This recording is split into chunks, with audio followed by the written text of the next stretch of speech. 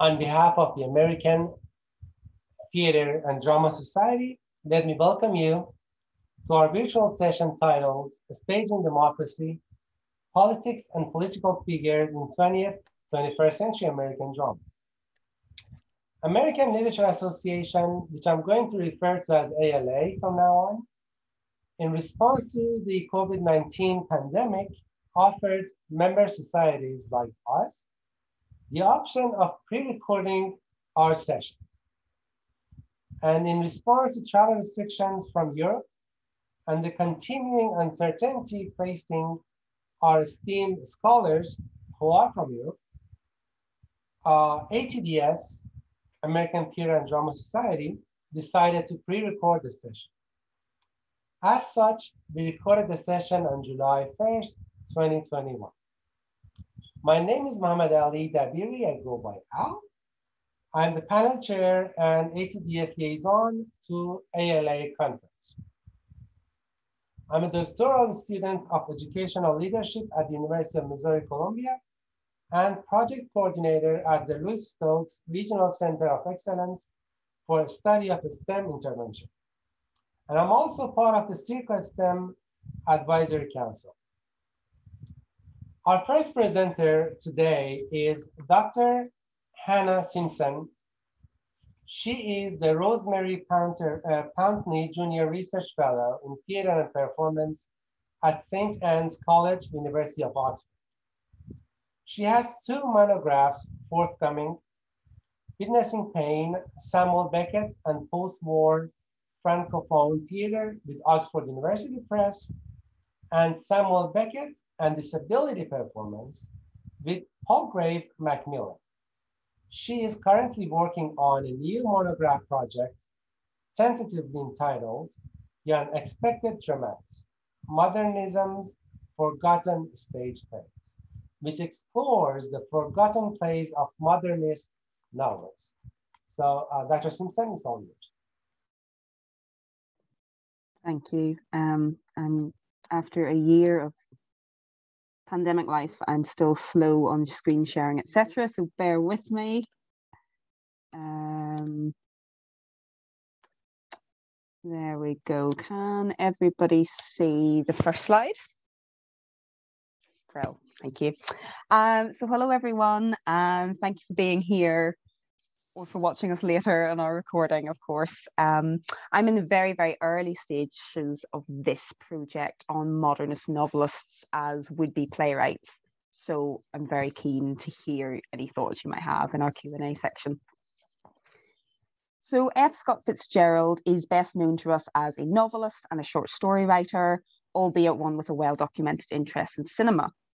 However, Fitzgerald wrote and even staged theatre pieces right across his lifetime, and today I'm going to focus on The Vegetable, or From President to Postman, the only one of Fitzgerald's stage plays to ever receive a professional production. The Vegetable is a surreal fantasy farce which Fitzgerald wrote during 1922.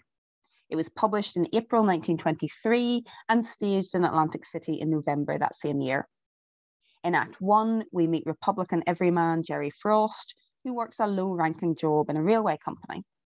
He tells his wife that he wanted to be a postman when he was a boy, and when she laughs at him, he angrily tells her he could have been President of the United States if he hadn't met her. At the end of Act 1, after a visit from a bootlegger, we get a surprise call from Mr. Jones, who has come from that evening's Republican convention, and announces to Jerry that on the first ballot, you were unanimously given the Republican nomination for president, and Jerry is carried out in triumph. In Act 2, we find Jerry installed in the White House as president, and inevitably he causes one disaster after another through inexperience, incompetence, and bravado. The state of Idaho starts impeachment proceedings against him, and Jerry tries to sell the state to the new country of Irish Poland. The deal falls through when it's revealed that Jerry's father, whom he made Secretary of the Treasury, has lost all of America's money. Jerry is impeached and thrown out of the White House. His generals look set to start a new war.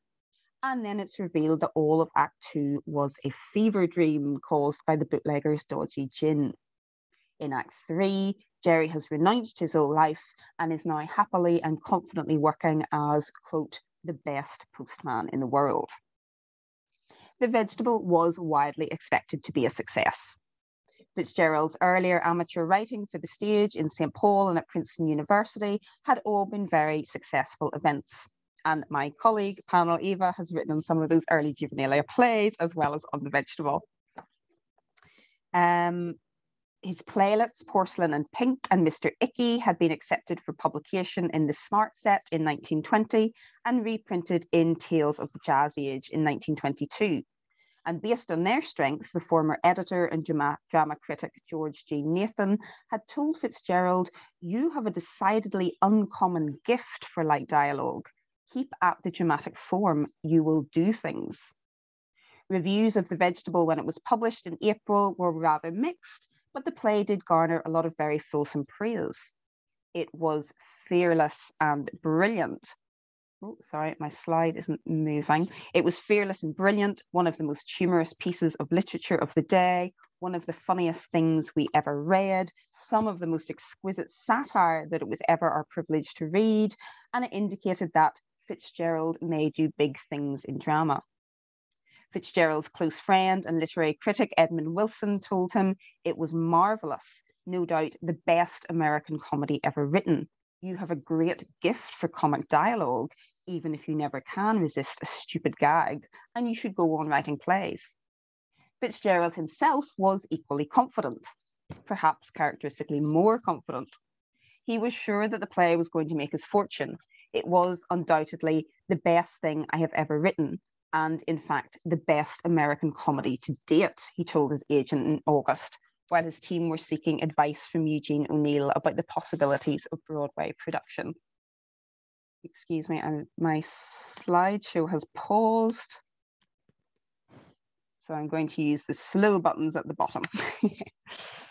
But after all this praise, the stage production of The Vegetable was a disaster. The production was given a one-week tryout run in Atlantic City in November, where it flopped. Fitzgerald's memories of the opening are painful. People rustled their programmes and talked audibly in bored, impatient whispers, he recalled. After the second act, I wanted to stop the show and say it was all a mistake. The Fitzgeralds, like much of the rest of the audience, left for the play's third act. Plans for a longer run and a Broadway transfer were immediately scrapped, and Fitzgerald was left $5,000 in debt. So, what went so very wrong between print publication and stage performance?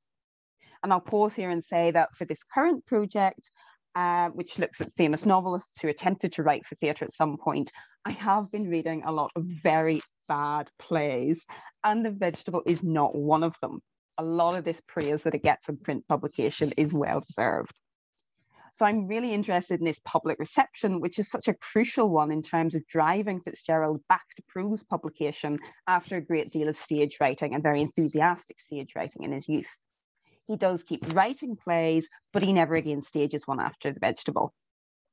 And actually, The Vegetable is an interesting politically inflected text in its own right. William Goldhurst has tried to explain its neglect in Fitzgerald's scholarship by arguing the theme of The Vegetable, which dramatizes the absurdity of American politics, might have seemed more vital to a contemporary than it would to most readers today.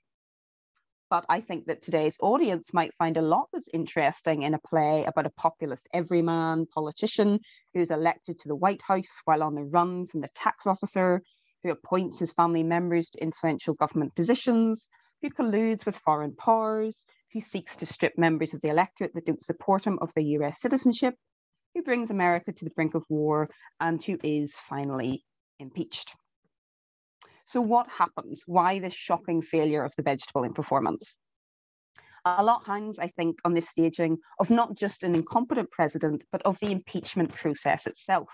We don't see the election process on stage, but we see the details of the impeachment process. The first problem, and the most straightforward one, between The Vegetable's print publication in April and its staging in November, the sitting US President Warren G. Harding died in office.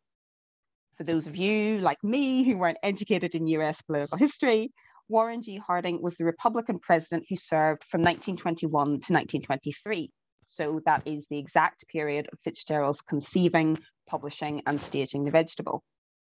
And it's clear that Fitzgerald's play was in part a satire on Harding's presidency.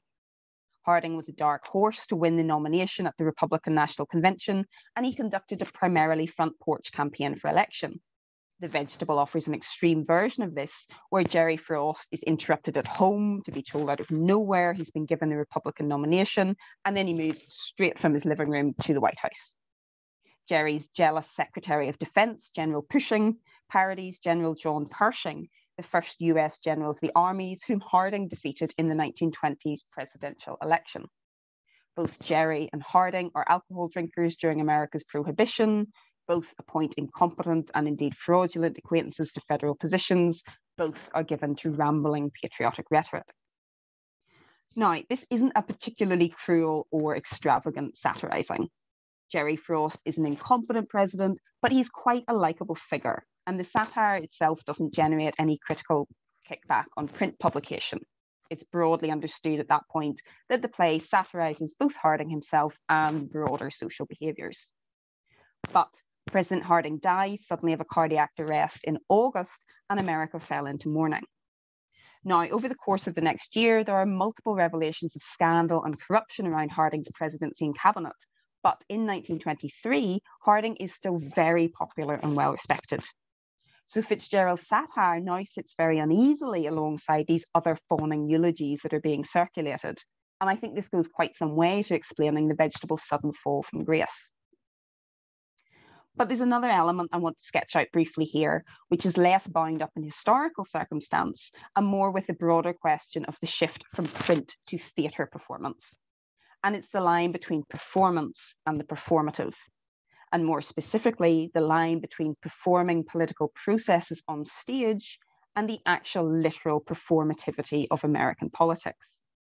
And I'm using the term performative here in both J.L. Austin's sense of how to utter is to do or to perform is to enact, as for example in the legal action of saying I do in the marriage ceremony, and in Judith Butler's sense of how performance generates and maintains identity. There is no stable identity that exists before the performative enacts it. So in this context, you very literally are not president until you undertake the stylized performative legal actions that make you the president. Now, T. Austin Graham has argued very convincingly that theatricality often offers a site of safety in Fitzgerald's prose writing, both actual popular performance and the self-conscious theatricality of Fitzgerald's characters. The allure of theatricality and self-performativity, Austin Graham argues, is that obvious theatricality gives little reason to worry that its illusions might one day be dispelled, because there is never any doubt of its elusive character in the first place. Existence in this happy, self-aware and unthreatening unreality thus offers a cultural pressure valve, a means of temporary but nevertheless therapeutic escape for many of Fitzgerald's characters. Theatricality here operates as a kind of wish fulfillment exercise. Here's the distinction I want to make, with particular attention to Austin Graham's phrase, happy, self-aware, and unthreatening unreality. This is absolutely true of some of Fitzgerald's works, but it ignores the degree to which performance often becomes very real in much of his writing, and this effect is heightened in the theatre medium. There's a tendency in Fitzgerald prose criticism to use the word theatrical simply to mean false or unreal or inauthentic. But actually, performance often becomes real in Fitzgerald's early prose. In the short story The Offshore Pirate, for example, Toby kidnaps Ardita and pretends to be a romantic fugitive pirate. Ardita falls in love with his character, but remains in love with him even when he reveals the subterfuge. In The Unspeakable Egg, George also wins back his fiancée by pretending to be a romantic tramp, in what Kirk Kernot calls Fitzgerald's idea of, quote, the real self, which can be expressed only through the paradoxical recourse of role-playing. And in a more specifically legal sense that's particularly relevant to what we see in The Vegetable, in the story The Camel's Back, a mock wedding ceremony at a raucous party turns out to be legally binding. So we've got a really literal example here of the performative, as J.L. Austin will later define it, and in fact using exactly the same example of the marriage ceremony that Austin himself uses. So performance very quickly mails into the performative in Fitzgerald's early work. And in the vegetable, we get a particular overlap with political performativity, the way in which scripted performance enacts political activity.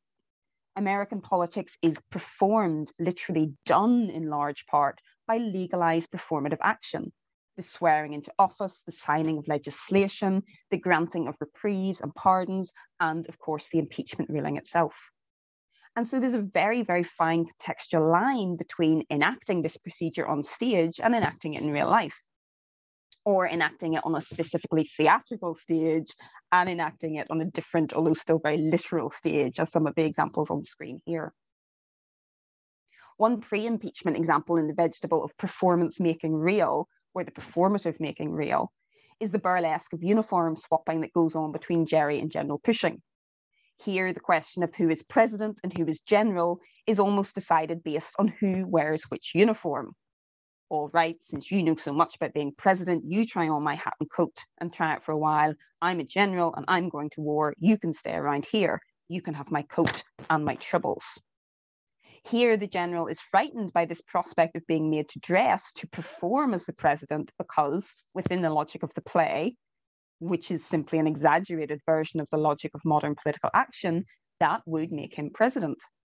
There's a dark flip side of the American dream that Fitzgerald worries at here about how, yes, anyone can become anything by performing that role rigorously enough. The populist ideal of a world in which anyone can be president is pushed to a frightening and disastrous extreme.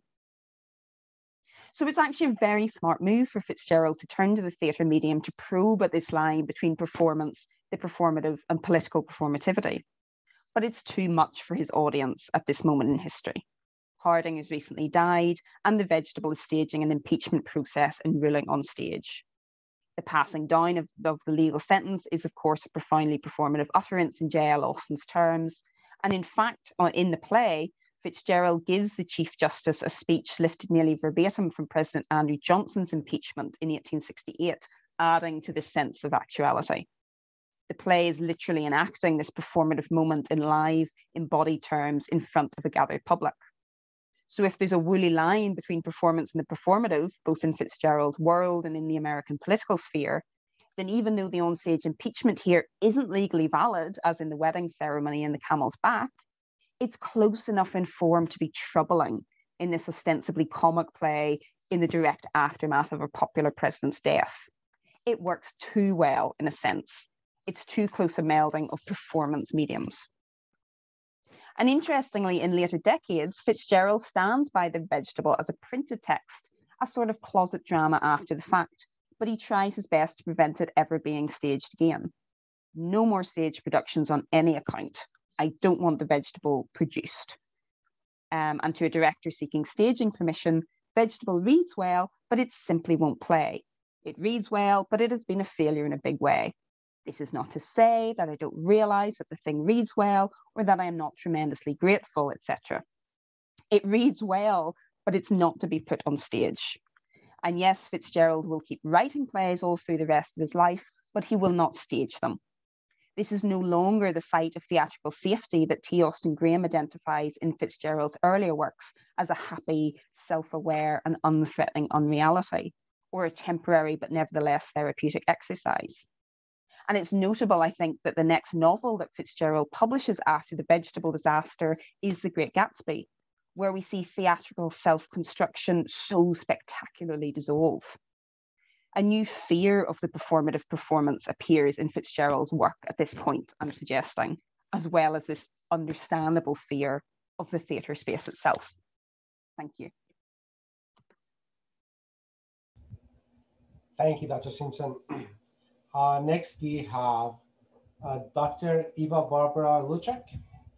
She is a professor at the Institute of English Studies, University of Warsaw, and president of the Polish Association for American Studies.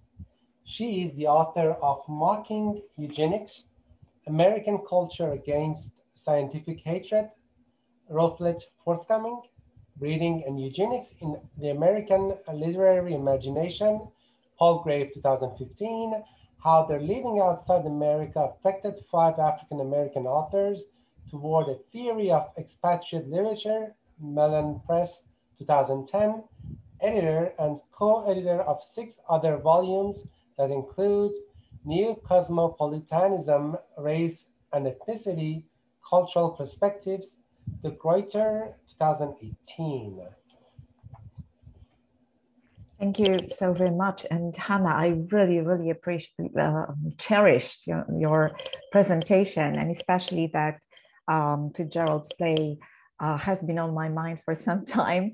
And actually, this book entered, the play entered my book that is forthcoming, just as the novel written by Sinclair Lewis, It Can Happen Here, also was briefly discussed in the book. So I think we are sharing similar interests. Let me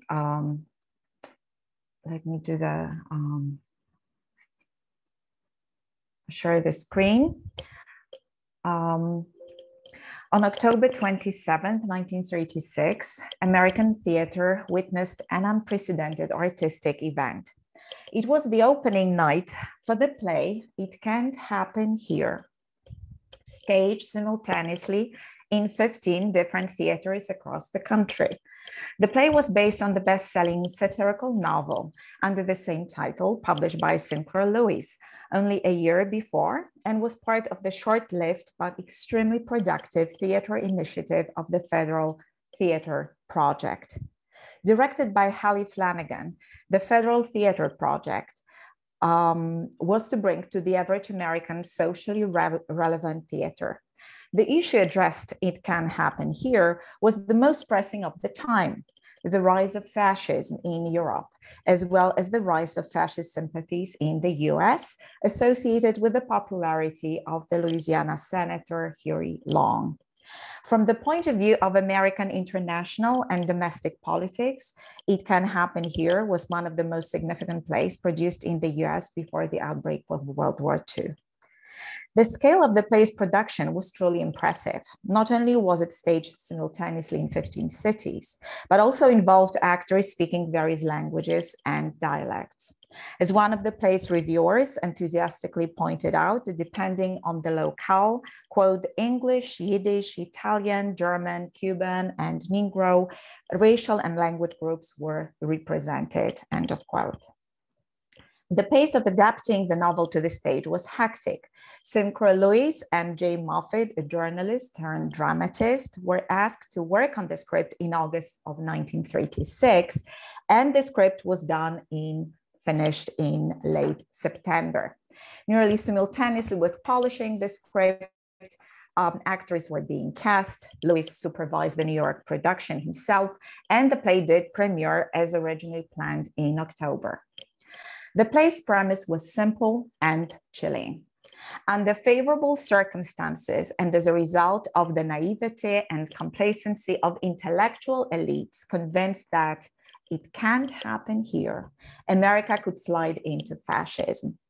The play depicts 2 years in the life of Doremus Jessup, a publisher of the Daily Informer and a competent businessman in a small Vermont town. Doremus is known as a writer of editorials, not without wit and New England earthiness, and embodies a self-complacent intellectual, trusting his sharp tongue and quick mind to battle extremism and demagoguery.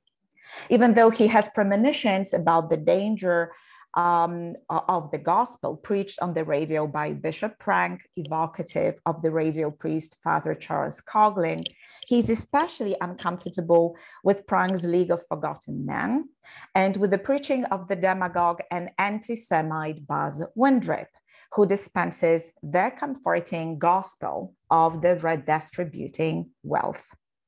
Doremus doesn't seem to fully grasp the gravity of the situation. The situation changes when Doremus witnesses the execution of his son-in-law by the corpos. These are Windrip's henchmen. Feeling a priestly obligation to tell the truth, he composes a heated editorial against the regime. From then on, events spiral out of control. Doremus's daughter has to withstand the obscene advances of her former gardener and high-level fascist administrator, while Doremus himself is at first reduced to a handyman in his own business and later put in a concentration camp where he has to endure regular beatings and humiliations. Having miraculously escaped the camp due to the underground resistance, Doremus and his partner escaped to Canada as active members of the resistance group. The play ends with a dramatic scene of Doremus Jessup's daughter shooting corpo henchmen and sacrificing her life to ensure a safe passage across the border of her teenage son and Doremus himself. The play's reviews were mixed. Some of them very critical. The New York Times, for example, on October 28th, noted the timeliness of the play and acknowledged that most of it does keep the audience attentive. And yet it argued that the characters are meagerly defined, the dialogue is undistinguished, and many of the scenes dawdle on one foot.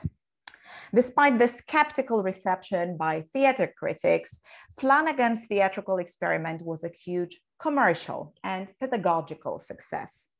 In her memoir, she points out that the play was staged in cities, towns, and villages before audiences of every conceivable type and played under the Federal Theater 260 weeks. It Can Happen Here was undoubtedly one of the most powerful anti-fascist plays produced in the 1930s in the US.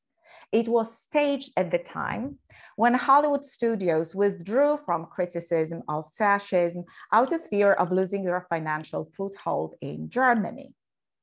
Warner Brothers' Confessions of a Nazi Spy, produced in 1939, or Charlie Chaplin's The Great Dictator, filmed in 1940, for example, were one of the first cinematic satirical representations of Nazi Germany possible due to the Warner Bros. And Chaplin's ownership of the film studios and their independence of Hollywood politics. As a matter of fact, MGM was initially interested in filming Lewis's novel, yet with time abandoned the project, supposedly on the recommendation of the film czar William Hayes himself. After World War II, both the play and the book, however, were largely ignored due to the changing political climate, as well as Lewis's falling out of favor with critics. It is believed, and such position is, for example, adopted by Richard Lingemann, the author of a really fabulous biography of Sinclair Lewis. It is believed that Mark Shor's 1961 biting criticism of Lewis's style, executed in line with the standards of new criticism, was largely responsible for the dismissal of Lewis and his rich literary output that included 23 novels satirizing major American vices of the 1920s and the 1930s, and which earned him the Nobel Prize in Literature, the first one given to the American, as well as the title of the American Diogenes. The play, however, had its big comeback in the age of Trump. Trump's presidential campaign, as well as his presidency, awoke old fears and led intellectuals to search for repetitive patterns in American history. The play was staged by the Berkeley Repertory Theater on the eve of presidential elections in October 2016, and last year online in the audio form as late as September 2020. For the sake of this presentation, I would like to focus on changes implemented in the original play script authored by Lewis. They modified the novel's message and rewrote some of the targets of the novel's criticism. The changes were aptly noted by the New York Times critics in 1936. In the stage version, the story is necessarily more circumscribed. It omits a good many of the characters, a good deal of the violence at the hands of the savage political army, all the Washington depravity and hocus pocus, and of course, the private meditation of Doremus Jessup. The reviewer was correct. The play leaves out such bone-chilling characters as Hector McGoblin, a medical doctor turned politician who ushers in laws and regulations along new scientific and medical lines.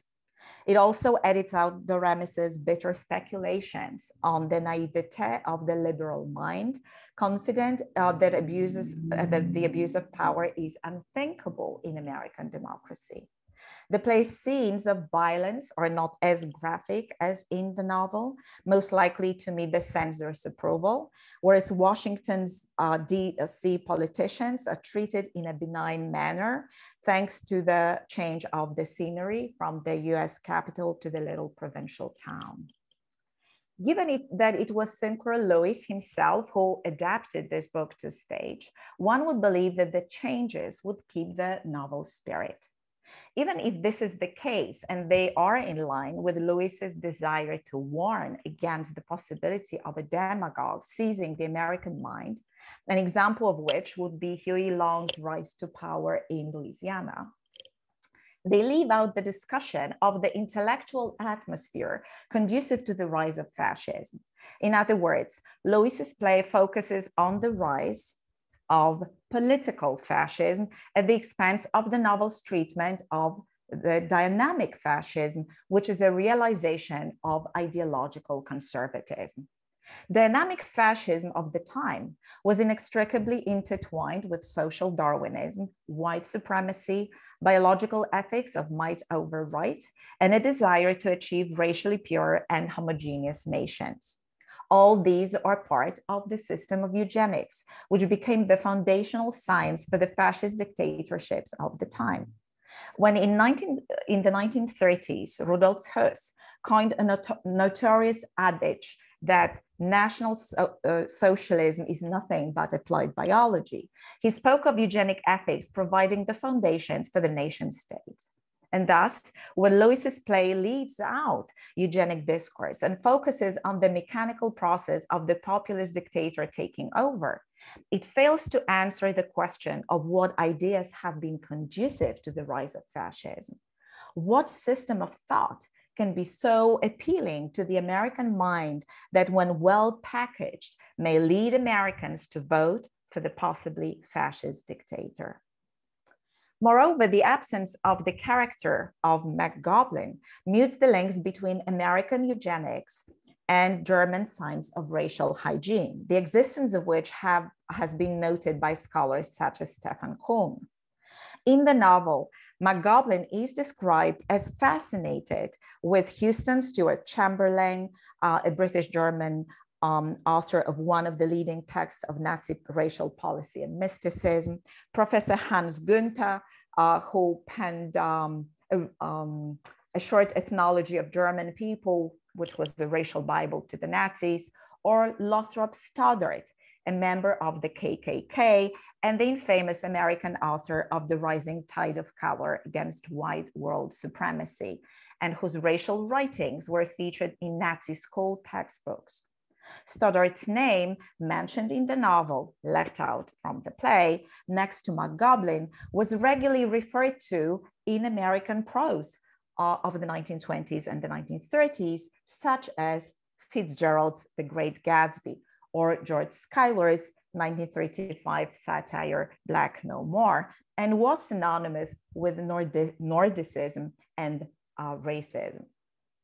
Interestingly, the removal of Dr. McGoblin and thus anti-eugenic component in the play was accompanied by the strengthening of the presence of two female characters, Lorinda Pike and Mary, Doremus's daughter.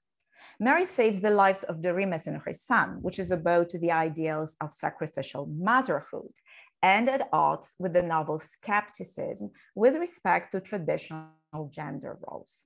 The play's celebration of female selflessness and self-immolation is accompanied by the ideological foresight and political perspicacity equated with Lorinda Pike, Doremus's partner. In the novel, Lorinda is Doremus's lover, undisturbed by his marriage and rather cynical in her judgment. In the play, she is the paragon of virtue and the true heroine, courageous, with a deep political insight and having zero illusions about the real value of Buzz Windrip. Lorinda is a political compass which helps Doremus navigate the political world. The character of Lorinda is so vividly depicted in the play that it cannot but bring to mind Dorothy Thompson, Lewis's wife at the time. One is tempted to see a strengthening of Lorinda's part as Lewis's tribute to the woman who was the real impetus behind the novel. Dorothy Thompson was an American correspondent with strong political convictions and full awareness of the threat fascism posed to democracy. In 1934, residing in Berlin at that time, Thompson was ordered by the secret police to leave Germany within 24 hours. A supposedly personal order from Hitler, coming as a revenge for her unfavorable publication on the Nazi leader 2 years earlier, had caused enraged British and American correspondents to come to her defense and put the female journalist into the spotlight. In an interview given at this time, Thompson voiced a trenchant critique of the social ethics of the National Socialist Party, foreshadowed in her earlier book, I Saw Hitler. As early as Hitler's ascension to power, Thompson aptly diagnosed the threat German National Socialism posed to democratic principles and warned against its desire to supplant egalitarianism with racial supremacy and an ethics of brotherhood which trumpeted might overwrite. Lewis became inspired by her adventure and immediately set to work on a book with Thompson, providing him with tips about both German fascism and the rise of fascist sympathies in the US. She shared with her husband the fear that Hitlerism could be compared to the rise of demagoguery in the US, which was gaining in power thanks to politicians such as Huey Long and orators, quote, with the tongue of the late Mr. Bryan, who can unite all the farmers with all the white-collar unemployed, the loud evangelical preachers, the American Legion, the KKK, and Henry Ford, end of quote. Being herself an accomplished journalist, Thompson also gave advice regarding the novelistic form. I really think you should consider making it a priori satire, she coached Lewis, and thus oversaw the birth of It Can't Happen Here. The name of Thompson didn't appear on the book's cover, nor was acknowledged by Lewis. However, it would be only fitting that the character of Lorinda would receive a remake to pay tribute to the woman who not only provided the writer with the topic and materials for his novel, but also withstood bouts of his alcoholic rage and jealousy over the growth of her journalistic career, which eventually led to their separation 2 years after the publication of the novel. And the last change, the final, and I'm wrapping up, between the novel and the play involves their form and the mode. The novel is the political satire, whereas the play adopts the convention of realism with strong apocalyptic elements. The shift away from satire to political dystopia blunted the novel's political edge. Whereas the characters in the novel could be easily identified with specific political figures such as Huey Long, assassinated a month before the novel's publication, or Father Coughlin, a Catholic preacher known for his nativism and highly conservative radio broadcasts, the allusion to specific individuals in the play is much more pronounced.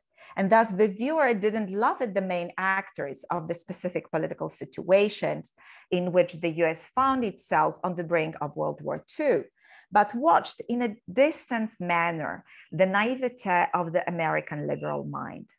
By abandoning the satirical, the play didn't have the political power of the novel, and its bite was harmless and directed at no one, really. Paradoxically, what could have been perceived as the play's political weakness in 1936 was responsible for some really poor reviews, became its strength in 2016 and in 2020. And that was rewritten by Tony Tacconi and Bennett Cohen so as to feature a more contemporary language and values. The play strongly resonated with new times. The playwright and the director built on the play's universalism and adopted it to the age of Trump in such a way as to make it a powerful warning against American ideals of democracy being hijacked by demagoguery and populism. Thank you so very much. Thank you, Dr. Lucia. Thank you. So I remember Dr. Simpson shared her email in her slideshow.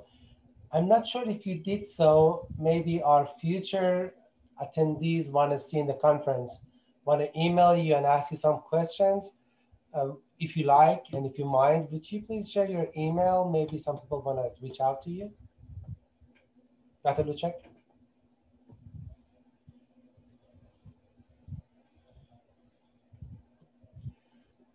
Okay, now I'm gonna go last. My presentation has some participatory elements to it. So if you mind, start your videos or participate in reading some codes. Thank you. So that is in the, thank you. That is, so Dr. Lushak's email is in the chat now. Okay, now I'm gonna start sharing. Votes for Women. With the continuing title, according to the production, the doctor and director, Dr. Fitzgerald Black, is commemorating of the ratification of the 19th Amendment to the Constitution of the United States. The production was scheduled for March 11th till 14th, 2020, and a matinee show on March 15th. Some of you might remember what happened on March 11th. Well, I do. While the production was scheduled for 7:30 p.m., we received an email from the University of Missouri system notifying us of the campus closure. The MU Theater included Votes for Women for its 2020 spring season. I remember that evening. See, most of the tickets were sold to students as course requirements for their classes in theater department. And in the audience were some of the student actors' friends. You guessed it right.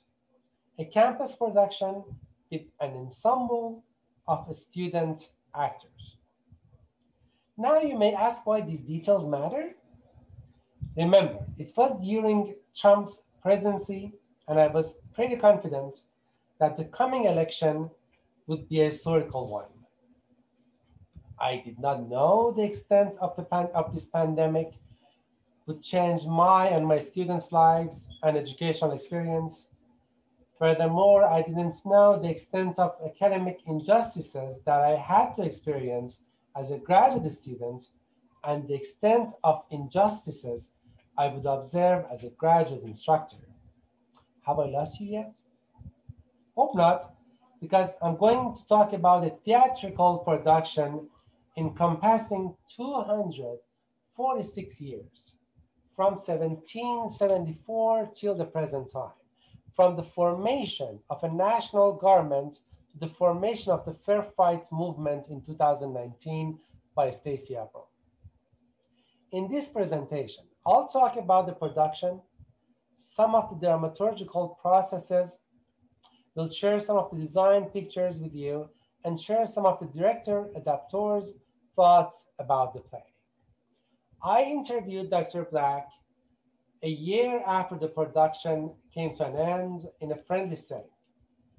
This is how the production began.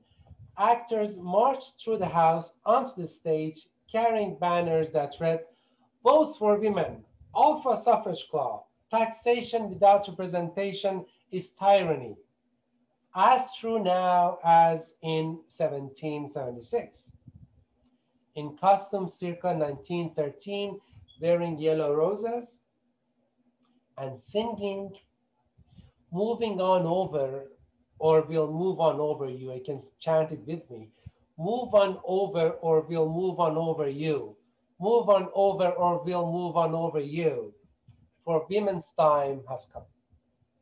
And it ended with the whole ensemble saying, my vote is my voice, and the voice of all struggled so that I may have my voice.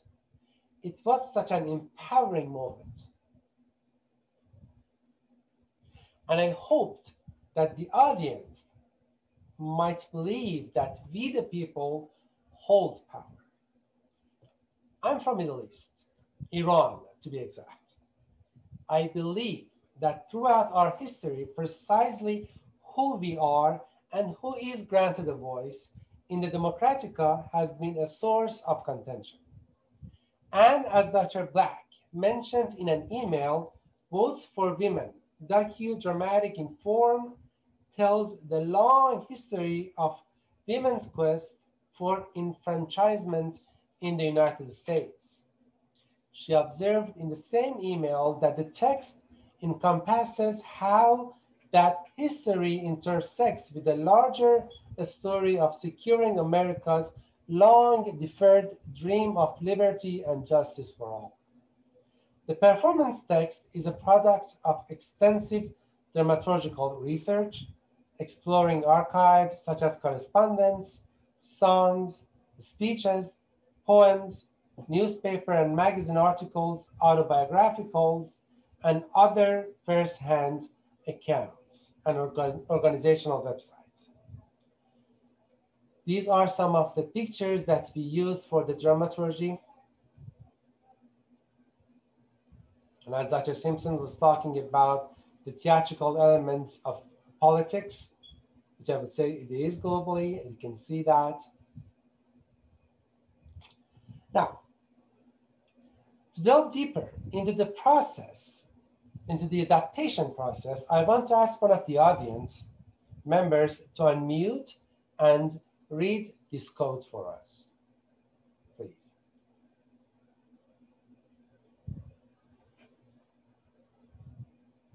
Don't be shy.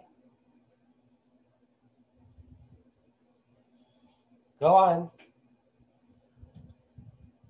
I think yeah. So women's suffrage is the reform against nature. Look at these ladies sitting on the platform. Observe their physical inability, their mental disability, their spiritual instability, and general debility. Could they walk up to the ballot box, mark a ballot, and drop it in? Obviously not. Thank you, thank you, thank you. Mary Jenny Howe, or Howie, I don't know if I'm saying it right, wrote this anti-suffrage monologue for the drama group of the New York Women's Suffrage Party and other suffrage organizations in 1913. In it, she parodied anti-suffragist arguments that relied on stereotypes of female dependence, irrationality, and delicacy. Dr. Black adapted that quote for the script in the first act, introducing Howie, acted by Zoe, by a narrator who was Tim. So I need someone in the audience to read Tim and some other person to read Howie. So this is how it was. Go on, Hannah. So this is how it went into the script. I'll be Tim. In 1913, heterodoxy founder Mary Jean Howe penned a parody of an anti for the drama group of the New York Women's Suffrage Party. Okay, thank you. And who wants to read the second part? Do I have to read the whole thing? To. I knew it. This is not. You can read the first paragraph, then we're gonna have another person. About the first one. Okay. Oh. Please do not think of me as old-fashioned. I pride myself on being a modern, up-to-date woman. I believe in all kinds of broad-mindedness, only I do not believe in women's suffrage, because to do what that would be to deny my sex. This is how it was implemented, and it was how it was acted in the production. So the rest of it, someone else, please. Yes, yes. Look at these ladies sitting on the platform. Observe their physical inability, their mental disability, their spiritual instability, and general debility. Could they walk up to the ballot box, mark a ballot, and drop it in? Obviously not. Let us grant for the sake of argument that they could mark a ballot, but could they drop it in? Ah, no. All nature is against it. The laws of man cry out against it. The voice of God cries out against it, and so do I. Enfranchisement is what makes man, man. Disenfranchisement is what makes woman, woman. Thank you. Thank you. So this was the process, basically, and this is how Dr. Black masterfully really adapted the play and put it in from the real text. Another other sources, notable sources that she incorporated in the text are Elizabeth Robin's Votes for Women, that was first produced in 1907, presented at the Court Theatre in Sloane Square, London, and Augustine Daly's Under the Gaslight. So the scene that you see here was performed on stage, comically, dramatically, and we could see like the beautiful fashion, the light would go through the house. It was amazing. And I want to talk more about the text and all the research and adaptations. Well, after all, I helped a little with the dramaturgy of the process. But this production had other significant design elements that I want to acknowledge here. First, I want to acknowledge Dr. Mark Whitall, who is the assistant professor of costume design at the University of Missouri, who designed these fascinating costumes. So this is Zoe, who acted like these characters.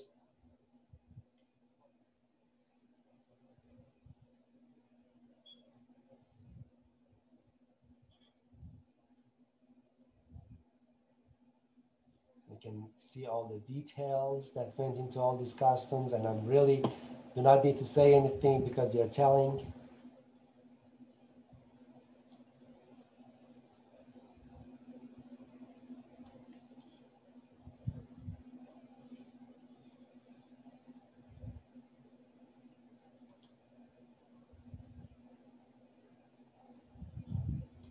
And the scenic design.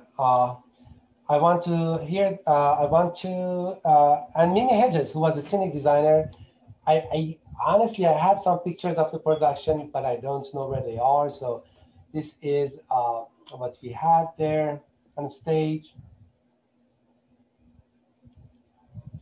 Okay, now I'm gonna stop the sharing screen and talk to you about the interview. So I wanted to hear Dr. Black's thoughts after the final production and the US ongoing struggle for the voting rights. So in an interview, delightful as it has always been, we talked about the show and the historical events in days leading to the election and ever since. She told me that this satirical, ironical pageant, as she called it, was a work of theater historian who believes in the didactic nature of performing history. Performances like Votes for Women should be standard practices in high schools and on university campuses, as fewer people tend to read and learn about history. As was my own experience, many in the ensemble found the process, the ongoing dramaturgical research and rehearsal process as inspirational and enlightening. We talked about how this play is historically relevant and how the events in the play do not end in 1920. Then, just before the ensemble's final lines, it is Stacey Abrams saying, "Quote, my vote is my voice," end quote. The right to citizenship is a never-ending global phenomenon filled with the stories of disenfranchisement. As the audience is reminded over and over again in the play, voting is not a gift, but a hard-won fight. The events leading to January 6, 2021, and the pending legislative efforts in states aiming to limit the voting rights and practices associates plays like Votes for Women. Votes for Women also requires a diverse ensemble, providing inclusive acting opportunities. As Dr. Black said, as does Dr. Black, I hope to see more plays like this on campuses as educational tools. Remember yet those student actors that I talked about in the beginning? I can never forget their tears. I guess some had to return to their houses and share one laptop with their siblings. Some might have come close to become homeless. Some had to quit their programs. But maybe I tell these stories in another context. Who knows? Okay, thank you. I want to be mindful of time. I want to thank you for the panelists for your resiliency. And I want to thank people in the audience for your resiliency. This is not a normal setting. I know that. So we are going to go into Q&A section, but I'm going to stop recording. And I want to thank you all for seeing us, listening to us, and if you have any questions, you have our emails. Thank you.